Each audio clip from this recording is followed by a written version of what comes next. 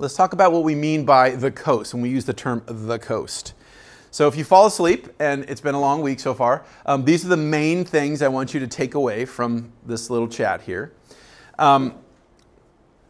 The generic thing that we will use for our class is when we just say the coast, unless we're giving you more specific constraints or definitions, we mean the volume of the sea that's directly influenced by the land and the volume of the land that's directly influenced by the sea. That's our most generic thing. So if we're not specifying anything else, that's what we're going to use when we say coastal.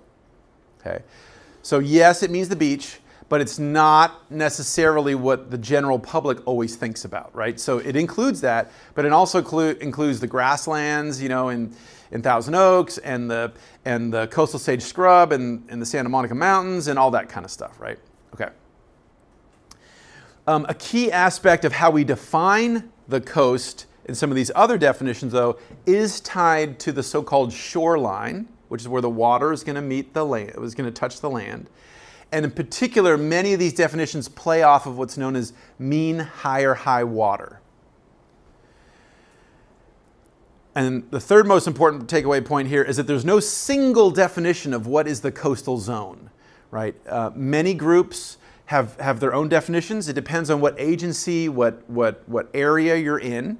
But I would say all of them fall into, or just about all of them fall into one of these three broad categories. They're either a distance-based thing, so they're a distance from the mean higher high water line.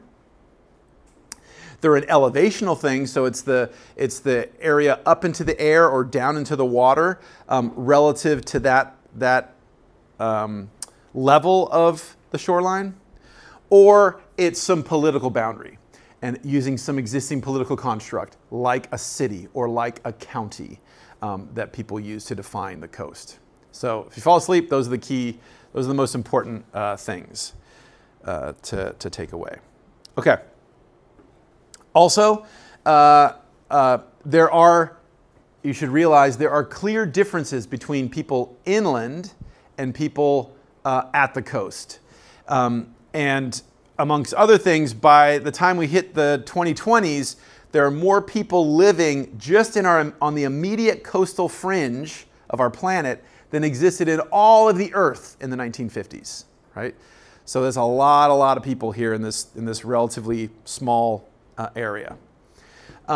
Something on the order of, and it depends on what definition we use, about a third to about 40% of the planet live in the coastal zone. And again, it's going to depend on how we define it, but roughly about only 10% of the land area of the Earth falls into one of these coastal zones. So again, disproportionate concentration, disproportionate number of people, disproportionate amount of activity in the coastal zone relative to the rest of the terrestrial world and marine world for that matter. And again, the exact number is going to vary, but just the rule of thumb is, and that translates into about 1 billion-ish people in the immediate coastal fringe, right? It's more than that, but it's something like that for a rule of thumb. And the vast majority of that global population is in Asia, particularly Southeast Asia. We have, for the purposes, if we're talking about California policy, we have a very strict legal definition that has a lot of weird historical things, but legally, when we talk about the coastal zone in California, we have a very specific definition that we'll talk about. Okay, does that make sense? So those are the takeaways. So if you fall asleep, make sure you know that stuff. Okay, so to start with, our largest concentrations of humans, so our largest urban areas, are at the coast. Doesn't matter if we're talking about London, doesn't matter if we're talking about Miami. There are some large cities inland in places like Chicago, but for the most part, our largest cities, when we look around the world, are clustered around the edges of the land touching water. I guess for that matter, Chicago is on the Great Lake, but the density of people is greatest at the coast, and the activity that goes on there. So the so-called seaboards, which is sort of a loose term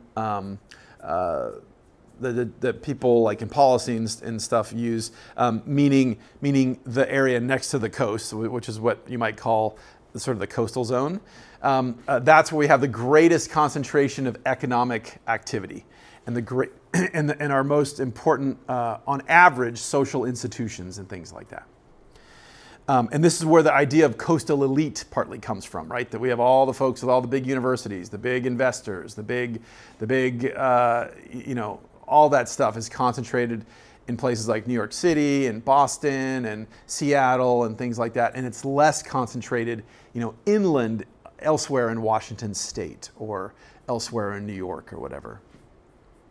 And when we add all this together, it amounts to very distinct patterns of human behavior at the coast versus other inland parts. As I mentioned, more people live at the coast today than were alive on the entirety of the Earth in the wake of World War II. That's about 1 billion people, roughly, overall. And our coastal population is large. So in 2010, it was about 123 million people lived in, using a political definition, which is easy because you can just grab those numbers really quickly, from the U.S. Census. So if we just say, hey, counties that touch the ocean, if we just add that up, that's 123 million people, more than a decade ago. Now that same number is up to about 134 million people just in the U.S. alone.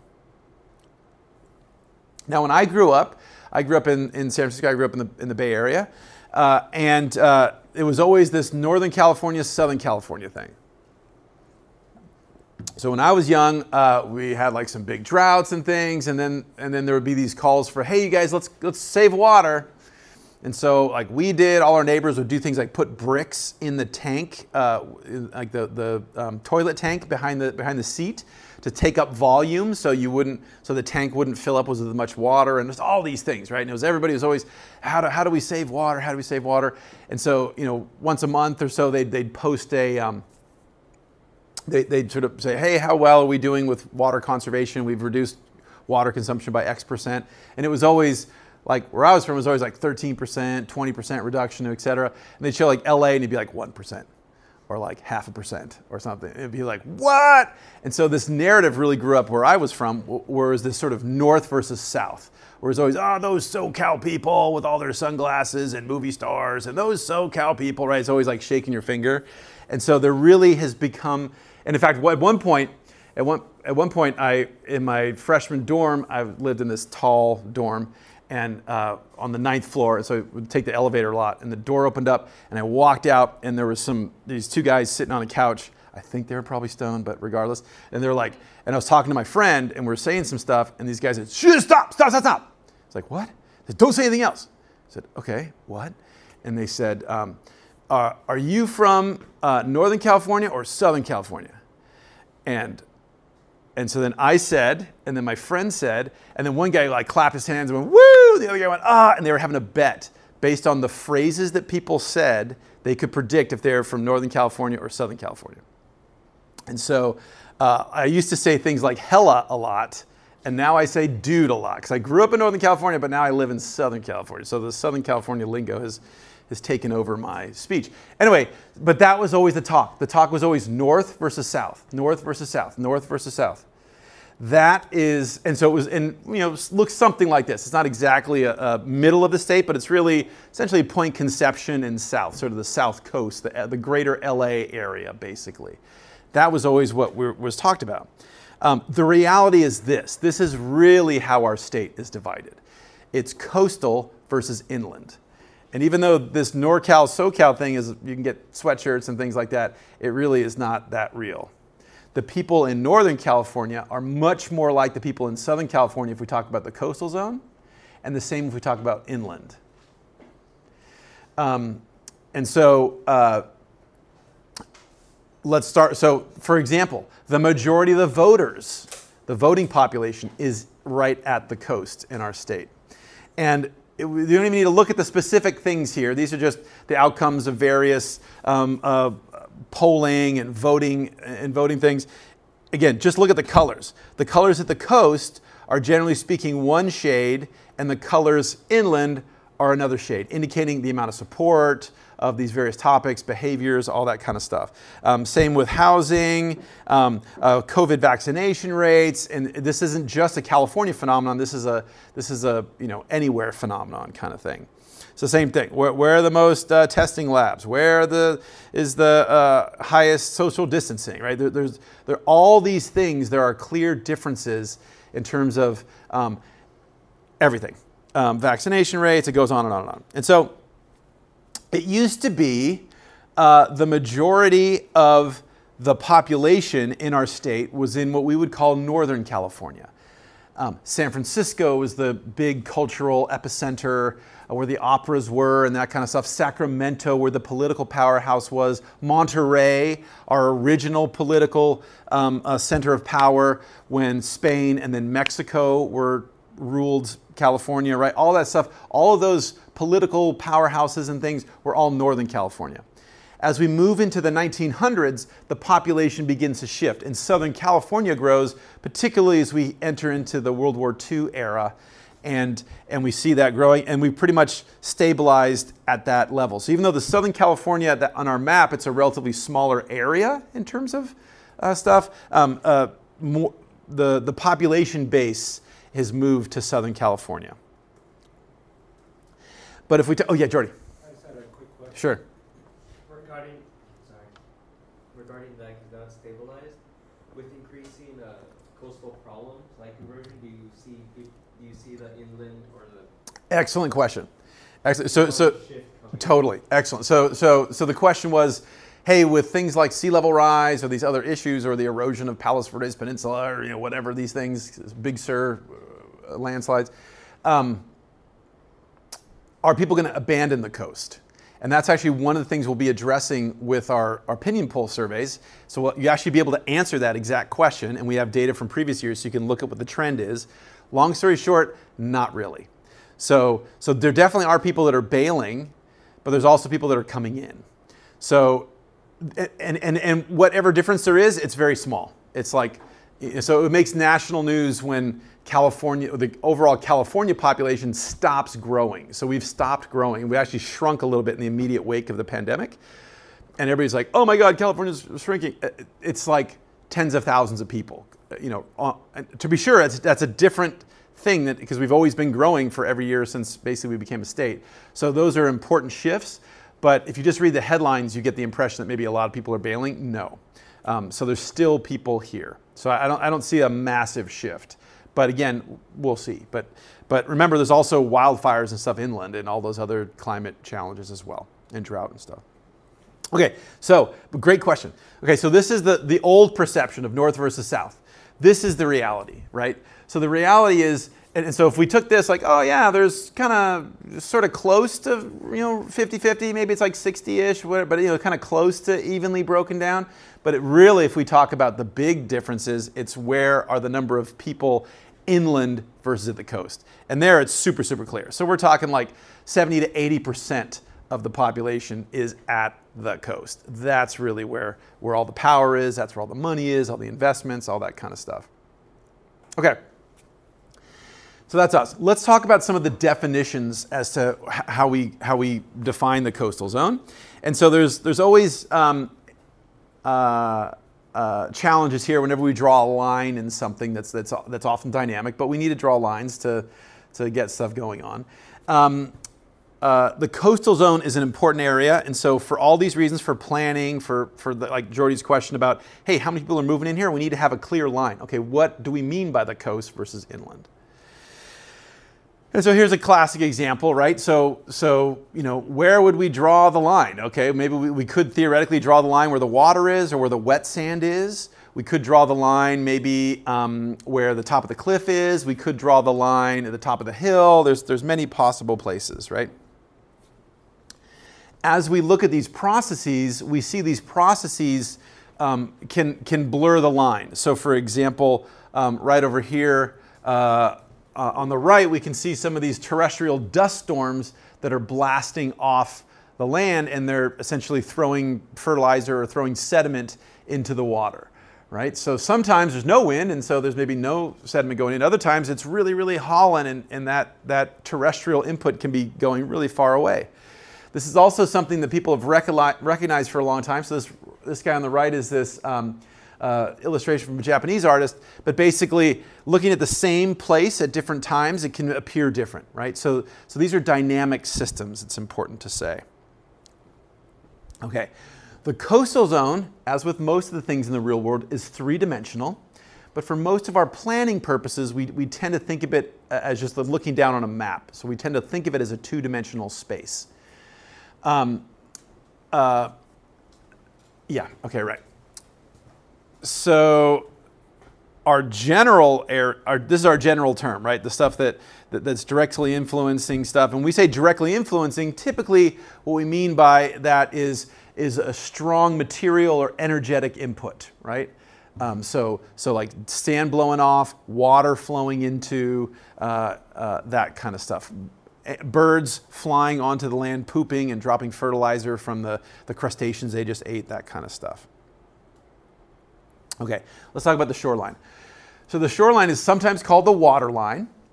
And so let's start by looking on the left side over here. Okay, so this is a measure of our tides. And if you've taken Dr. Patch's physical oceanography class, this is probably familiar to you. But suffice it to say, what we're doing here, this graph is showing you a time plot. So on the x-axis, it's hours in the day. On the y-axis, it's the height of the water. So imagine we just took a ruler and jammed it in the sand, and then every 5 minutes we went out and measured at what point on the ruler is it, right? So we tracked. So this top one is called a semi-diurnal tide. And as we look at that, the water goes, some hours it's going up, some hours it's going down, some hours it's going up, sometimes it's going down. We're all familiar with this with the rising tides and things of that nature, right? Okay, and on this one on top, the peaks of the high water, they might be a little bit different, but roughly they're pretty similar, right? They're pretty similar heights depending which peak we look at. And the troughs, the bottom, is generally pretty similar, okay? The one in the middle is called a mixed tide. And so that is a case where the highs are pretty significantly different, from one to the other. And the lows or the troughs are potentially significantly different from one day to another, or from one round to another, right? If things were, we do have some places where we have just one high tide and just one low tide a day. They're not super common, but they do exist. So these are all the different flavors of that. What we have on in our part of the world and much of the world is called a mixed semi-diurnal tide. So we have basically this mixed situation right here. Regardless, doesn't matter if we're talking about a diurnal tide or whatever, notice that there's always some high water, right? And there's always some low water. And so this is the guy that we're talking about. And so how we calculate that is literally people have gone out and jammed rulers into the sand and measured for a long period of time. So one of my friends has gone down to the stairway in Carpinteria, I think it is, and just about every day measured the water relative to the rocks there. So, because he's like a nerdy dude. But back in the day, that's what we did. So we actually employed people in things like coastal surveys to just do that. So back in the day, we did this all by hand. Now we mostly use autonomous instruments, either data loggers or satellites to get at this, but it's the same idea. The idea is go out and record exactly how high the water is, every few minutes or so. And if we do that, what we can do is we can see the height. And obviously some days, depending on how the moon and sun is, some tides are higher than others, some are lower than others. But what we can do is we can take all of these high water marks, so the part where the ocean is the highest, and we can average those. And that's how we calculate the so-called mean high water line. And so in most cases, how we typically define the shoreline is that mean higher high water line. So by doing this for many, many days, many, many months, and then averaging them together, that's where we're talking, right? Because otherwise, and there's no reason why we had to do mean higher high water. We could have done the low water mark. We could have done the midpoint, but we just had to pick something. And so for the sake of just picking something, we picked the mean higher high water. And that's what we use to define the shoreline. Does that make sense? Okay, so then once we have that, now that we have our mean higher high water line drawn on a map, now we can start to do some calculations. And again, because most of our definitions with the coastal zone are about distances on a two-dimensional thing, now we have a line, we can measure things from that line. So, for example, distance-based definitions, and these different definitions have value in different contexts. So in the case of the distance-based definitions, often that's about dealing with pressures and stressors, right? So for example, housing supply, or how many fishing vessels are concentrated how close to the shore, right? Like those squid fishermen off Malibu, for example. So those would be distance-based measures. Elevation-based measures are usually best when we're talking about a hazard, a potential risk. So think about this as looking at maybe the storm surge from a hurricane, or long-term planning for sea level rise, that kind of stuff. And then the political boundary-based definition, so one of the easiest ones in sense here is, does that county or does that city touch the shoreline? These are really helpful because many of our data sources, especially demographic, economic, et cetera, are already binned by political area, right? By an arbitrary political unit. Might be a zip code, might be a city border, might be a county border. So it's relatively easy to find that information relatively quickly. And so these things are really helpful for rapid assessment, and they're really, really helpful, especially before we had GIS. Now that we have GIS and we have some more granularity to our data, we can actually reconstruct some of these things, but especially in a pre-GIS world, which is where most of our policies and stuff, when they were generated, this was a really easy way of sort of getting at some of the geospatial stuff without having robust geospatial tools. Oops. Okay, so some common measures for how we define the coastal zone worldwide include these. So one is a low elevation coastal zone, and this is defined as an area of land. So again, this is only the part of the coastal zone that's on the terrestrial side of the equation, but still, it's the land area contiguous with the coastline and is less than or equal to 10 meters in elevation. So less than 33 feet above average mean higher water.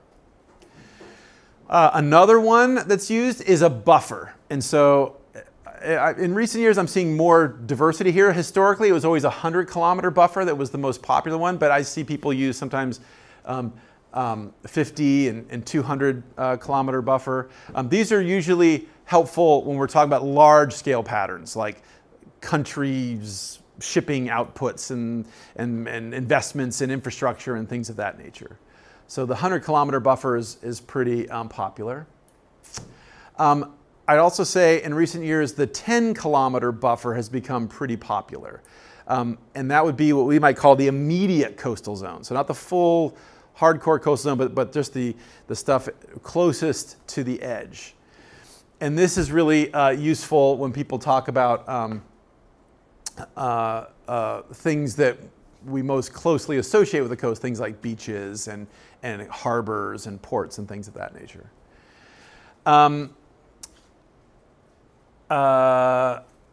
Yeah, I'm not sure I had population density out there. But I think that this dot I screwed up. So this dot shouldn't have been called out. So this is the 10-kilometer buffer is usually really helpful when we talk about pressures and impacts. So this example should go with a 10-kilometer one.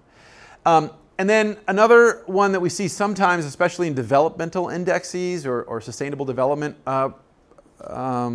fields, is this notion of the percentage or the proportion of the coastal population in coastal urban areas. So cities that touch the coast. And this is also frequently used when we talk about armoring the coastline and things of that nature. Okay. The most popular ones in the US are going to be county-based by far. So is it a coastal county? If it is, then it counts as the coastal zone. And there's two flavors of that. The most common one would just be the coastal shoreline counties. That would be a county that touches the ocean water.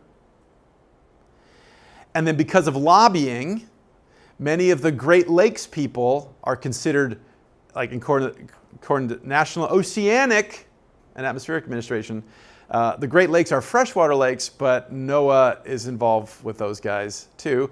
And they're considered a shoreline, even though they're not seawater.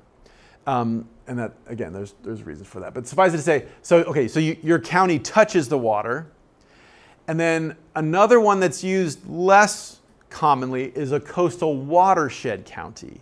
So this is where a watershed that drains directly into the sea is the thing. And that's a much larger, because you can imagine, for us, let's talk about the coastal shoreline counties. That would be like Ventura County, Los Angeles County, Santa Barbara County, right? That kind of stuff. But if we're talking about the coastal watershed county, where does our water come from in Ventura? Well, yeah, it comes from here, but we also have stuff coming in from Kern County and elsewhere. And so the Kern County and those other inland counties would get subsumed if we were talking about coastal watershed counties. Ultimately, the vast majority of our water supplies flow into the ocean. So it gets, there's some issues with that, but suffice to say that those are things that are used. Mostly it's coastal shoreline counties. We can talk about inland sea versus ocean. So we sometimes will talk about oceanic shores, meaning just the counties that touch, or just the areas that touch the saltwater. And that would be in contrast to when we have things that are inclusive of the Great Lakes. And generally speaking, I'd say most sort of academic studies focus on oceanic shores, but for political reasons, because we've made the bargain, if we're talking about like national policy, they'll often include the Great Lakes in the shorelines of the US. And then those are sort of objective, we can reconstruct those at any time measures.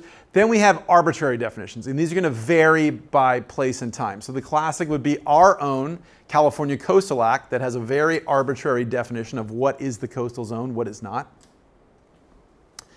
And then we've also seen a lot of this burble up in the context of sea level rise planning. So a lot of the groups that I've been associated with, when we start making the maps, like, well, where are we going to draw the line? And we just sort of make an arbitrary line. So there are a fair number of arbitrary definitions that vary based on where we are in the US. So having said this, expose you guys to all these different definitions. It's true, there's various definitions, but they do matter. And how what definition we pick is going to change our output or our outcome. And so, for example, here are some of the coastal shoreline counties in blue. And then if we add those coastal watershed counties, it's potentially a lot more land that we're talking about. And so let's look at a couple examples of the different application of, is this making sense? Any questions so far? Okay, so let's talk about a couple examples where people have used these different definitions in sort of their outputs. So here is an analysis from the 2010 US census, excuse me. And so these guys report that only 254 of our more than 3,000 counties touch saltwater. But even though that's only 8% of the total number of counties, or if we're talking about the areal extent of these counties, only 16% of the county areas in the US, they have about a third they have 29% of the people, and they have half of our most populous cities and 70% of our most populous counties. Okay, let's talk about our bureaucracy here in California as one of those examples of an arbitrary definition of a coastal zone. So it started, we have our California Coastal Commission, which we'll talk more about later in our course, and several times in our course. But really the creation of this California Coastal Commission was really at the heart of our current, what you might call arbitrary definition. There's some readings you guys will do on this. I can't remember if they had them this week or next week, but there's some readings that you will do if you haven't done them yet about this. And essentially what was going on was two big fears. There is a place called Sea Ranch up north of San Francisco, and there's a place called Malibu. Both those two places were getting developed rapidly. In the wake of World War II, so going on in the 60s, and people were getting worried that it was looking like now it was starting to become a place, not for everybody, but a place for some people. And people were worried. So there was different movements that sort of burgeoned up to try to protect access and that kind of stuff. And people recognized even back then that there's something different, something more challenging going on at the immediate coastal zone versus inland, that maybe some of our existing policy tools were not maybe didn't seem up to the task. And so all of that went into the creation of the Coastal Act. Now, initially, people said, hey, can you guys do something about this legislature? And the legislature was like, nah, right? And so then the people got ticked off. So the people started a movement that led to a ballot initiative. And the ballot initiative said, hey, we want to create essentially what would amount to the California Coastal Commission and some particular governance and things around the immediate coastline. And that passes. And that freaks out the legislature. So now they're starting to have like significant potential policy implications done by the ballot. So then the legislature's like, oh, when we said no, what we actually meant is yes, we'll do it ourselves. So then they created a law that superseded that initial proposition. And in addition to just creating a law, they also modified our state constitution, which is a very hard bar. You have to have, it's a very difficult lift. And we did that. And so the California Coastal Act, which is our central governing document for the coastal zone here in California, passes in 1976, modifies our constitution. And there's various tweaks that have happened over the years, but that's the big story.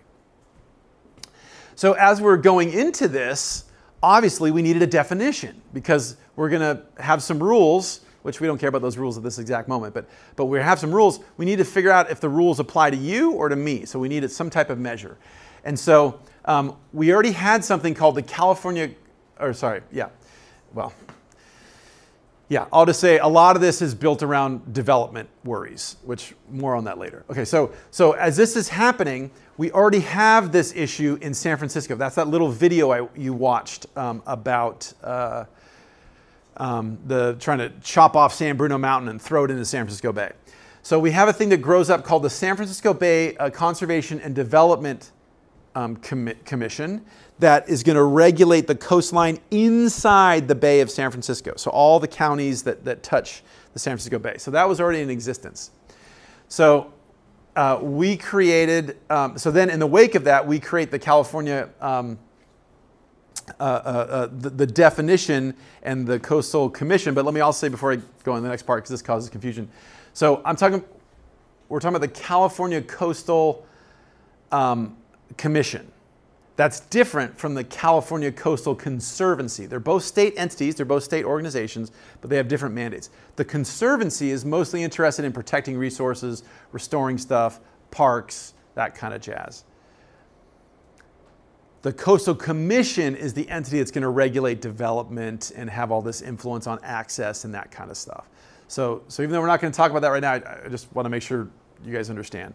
So the definition we're looking for in this bureaucracy is the one that's going to govern the Coastal Commission's things and things regulated by the California Coastal Act. Okay, so here we go. Here's our California, and you notice there's a gray zone here and a pink zone here. The gray zone is the oceanward coastal zone. The pink is the landward coastal zone. So that's what, and if we just stare at it from afar, you guys can probably see it's not an even, it's not like a buffer, right? It's not like we just took like a 1 kilometer or a 10 kilometer or something buffer up and down the coast, right? Some areas way more pink, some areas we can barely see the pink, yeah?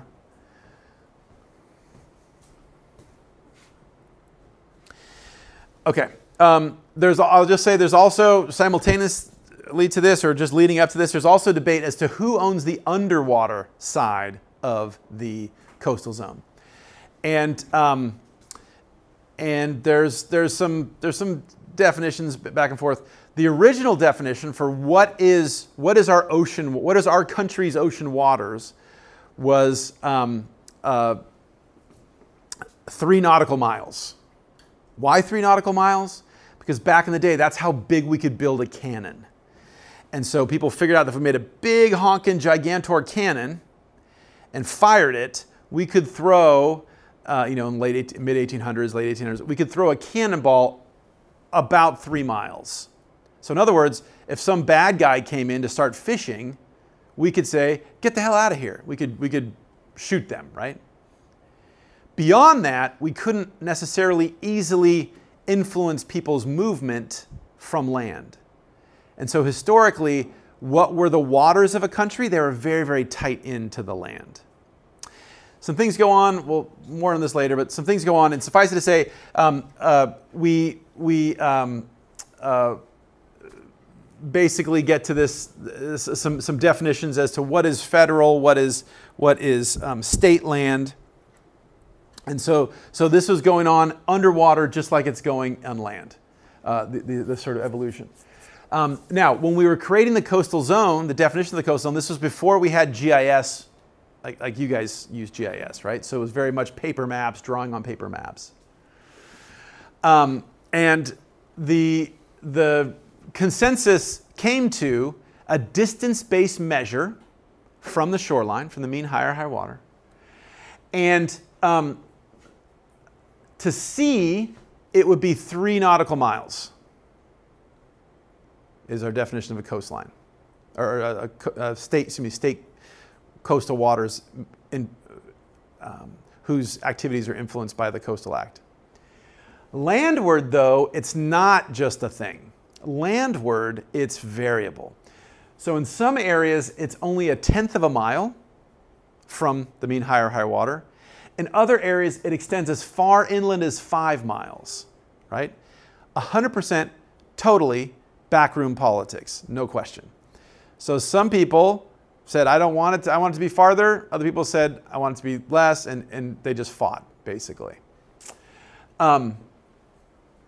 Generally speaking, they started off with 5 miles inland as our coastal zone, unless people push back. And so what we see is the less politically empowered area, the less densely populated areas, the coastal zone there extends 5 miles inland. The power centers, especially urban areas, cities where there's lots of people, they were like, we don't want you telling us what to do. We want to minimize your influence as much as possible. So in those areas, it's usually only 1/10 of a mile. So if we're in the Santa Monica Mountains, it's going to go 5 miles inland, right? So depending on where we are, maybe even into the valley or close to the valley, to the ridge line or past the ridge line on the Santa Monica Mountains is the coastal zone. So the Coast Commission has influence if you want to put a house or whatever in that area. If we go to Santa Monica, it's only going to go 1/10 of a mile. So if we pick up a rock and throw it from the beach inland, it might land outside the coastal zone, right? And so that's just what we have. That's just what we have. The last thing to say about the definition, or not the last thing, but the last sort of starter thing to say about the Coastal Commission and our coastal zone is it excludes all of this internal part of the San Francisco Bay, because that Bay Commission existed before we created the Coastal Act, so we just ignored that. So that has its own set of rules. So the California Coastal Zone does not include any of the immediate land inside the San Francisco Bay Area from a political policy standpoint. Okay, and so this is what it looks like in our neck of the woods. So again, in the Santa Monica Mountains, the pink zone is really, really thick. In the urban Los Angeles, it's very, very thin and narrow. In places like the Oxnard Plain, it's a little bit in between. It's not as narrow as it is in LA, but it's definitely not the full 5 miles. And you must look at a map. There is no, so I've just described the general pattern to you, but if you are in the coastal zone or not, you need to go and look at the specific map to see if your property or the area in question is inside the coastal zone or not inside the coastal zone. Again, the blue line is the coastal zone, etc. Okay, that's California. Yeah, Carson. Does this campus It was pretty close. We're just outside. Just outside. Just outside. Yeah. So that's California. Let's talk about some other examples from some other jurisdictions around the country. So if we talk about Louisiana, and so again, we sometimes, because we're so big, because this is where we live, we tend to see the world through a California lens, which is fine, but just realize that it's very different depending on where we are elsewhere in the world or elsewhere in our country. So let's take the example of Louisiana. So Louisiana has they craft their policy and legal conception of the coastal zone based on what's called the Louisiana Coastal Management Program, which has been in effect since 1980. And there it's run through one of their state offices, state agencies, specifically the Office of Coastal Management. And just for a note, as we go on, sometimes I abbreviate management like that, right? Just for space on slides. So if you guys see that's shorthand for management. And their definition of a coastal zone is much broader than ours in terms of the how far inland does it go. So there, everything within 16 miles of the shoreline is within the coastal zone, and sometimes it extends twice that far inland. And this is a huge area, massive area. This coastal zone, just in Louisiana alone, is accounting for about 40% of the nation's coastal wetlands in the lower 48 states. So huge, huge area just in this one state. Okay, let's look at another. Let's look at North Carolina. So North Carolina, their definition was first codified in 1978 under what's called the North Carolina Coastal Management Program. And again, it's another state agency that's running it. And their coastal zone is defined as the 20 counties that in whole or in part touch the Atlantic Ocean or any coastal sound. Coastal sound would be like an embayment coming in. And they, for management purposes, they have two tiers. They have two main flavors of a coastal zone. One is an area of environmental concern, and that would be stuff that we most immediately associate with a coast.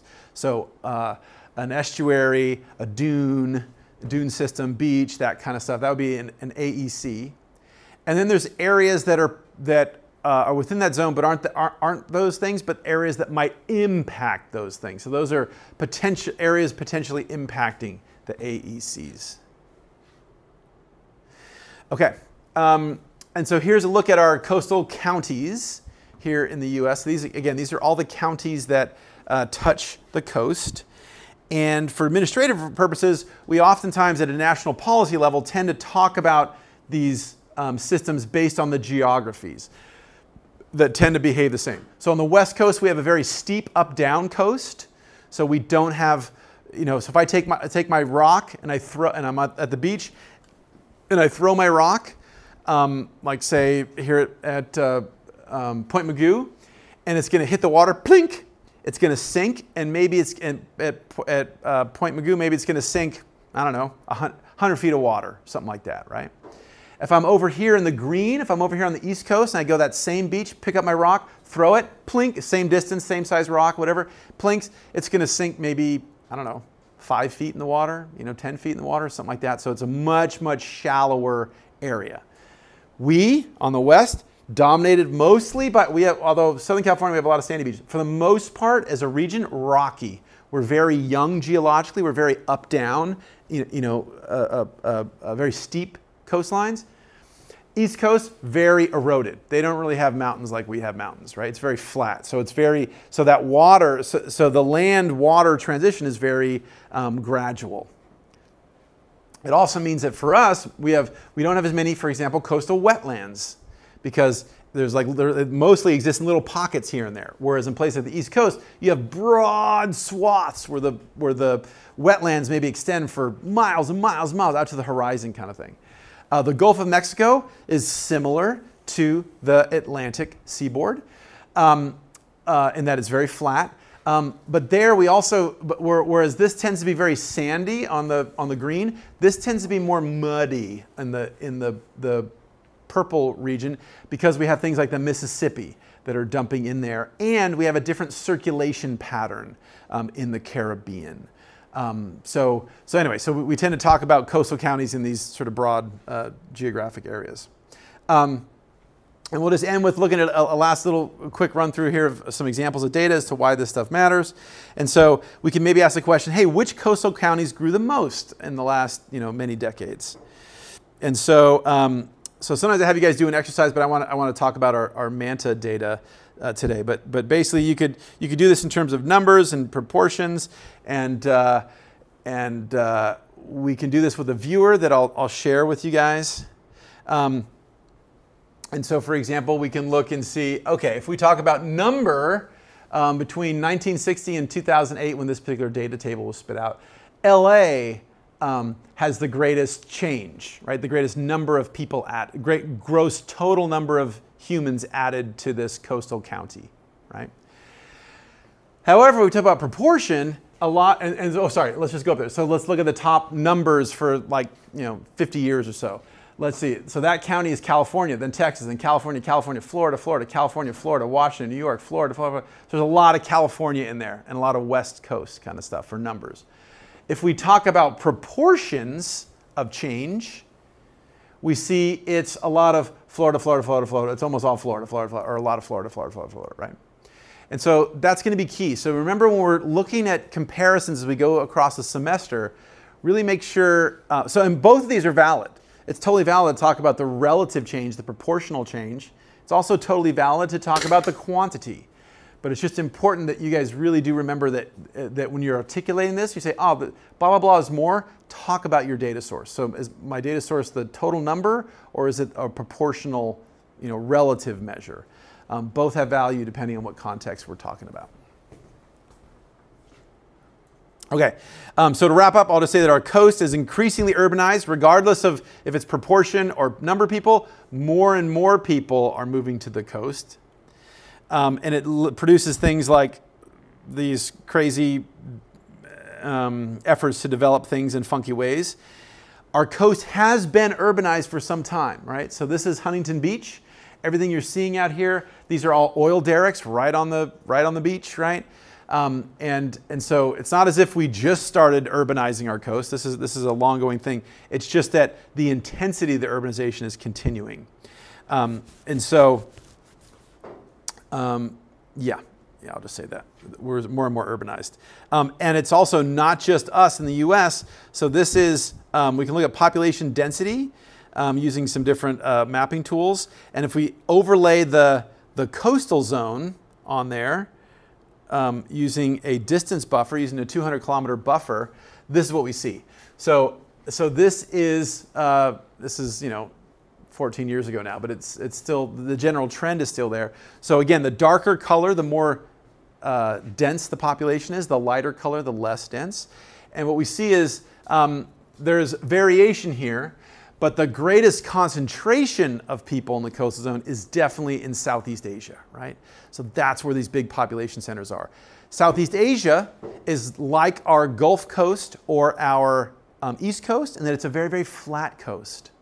Very, very flat coast. Just like we have the Mississippi, they have many big rivers like Mekong and all these other Yellow River, all these huge rivers bringing sediment in. So they have a very flat and very non-rocky coastline as a whole, and that's where these folks are living.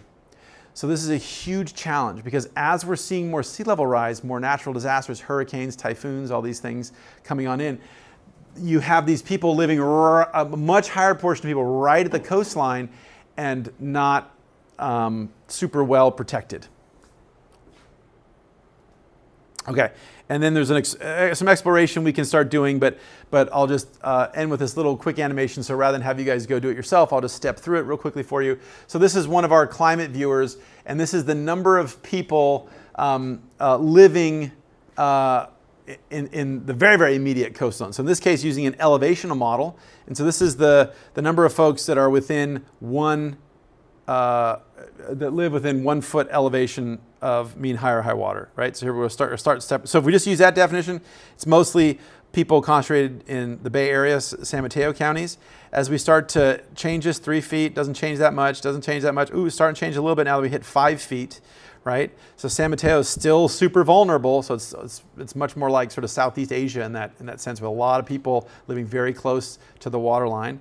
As we keep going, we start getting more people. Now we start getting our Southern California groups coming on in, 8 feet, 9 feet. Now we're getting, have a look, coastal zone, but look what's happening here. The risk is spreading inland, particularly amongst the delta, right? Particularly with all those levees that we've constructed to keep the water out. Once that water level gets high, people, they might be overtopped.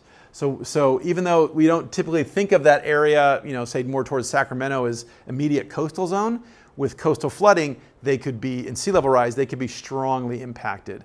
And in fact, more so than people say like in Big Sur or places like that. Okay, so that's 9 feet, 10 feet.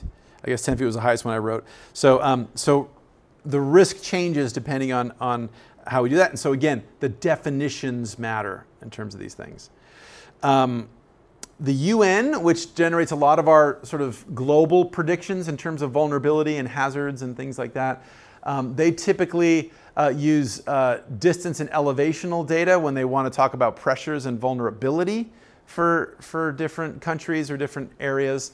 The big one that came along, we're into a different era now, but the big change in the UN, sort of a sea change of how we approach stuff, was the Millennium Ecosystem Assessment that came out in the early 2000s.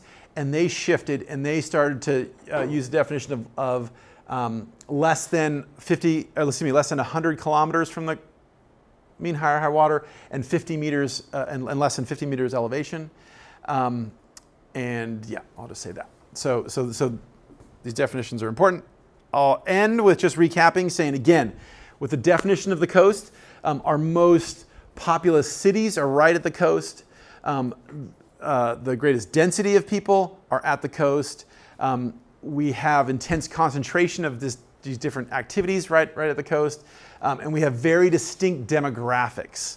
So voting behavior, educational attainment, average household income, all these things vary most predictably if we're at the coast versus if we're inland. So if you only could know one thing about a geographic area, I'd ask, is it next to the coast or not next to the coast? Our generic definition, again, is the part of the land that's directly influenced by the sea, and the part of the sea is directly influenced by the land, unless we specify something else. The things that are more specified are usually tied to the shoreline, and most commonly that's defined by where the mean high water is. And we don't have a single definition, but we have distance-based, elevation, and based measures, and the political boundaries, which often have to do with touching the shoreline. And we mentioned before that about the same number of people that were alive in the 1950s are now alive just in our immediate coastal zone.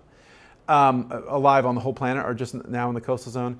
That's something like 30 to 40% of all of us, even though it's only about 10% of land. That's about, numbers-wise, that's more than 1 billion people. And most recently, it's about 40% of people of our country's population is within these shoreline counties. And we have that funky definition, which we'll talk more about later, but our funky definition, including for us, the California Coastal Zone defined by the Coastal Act. And that's it.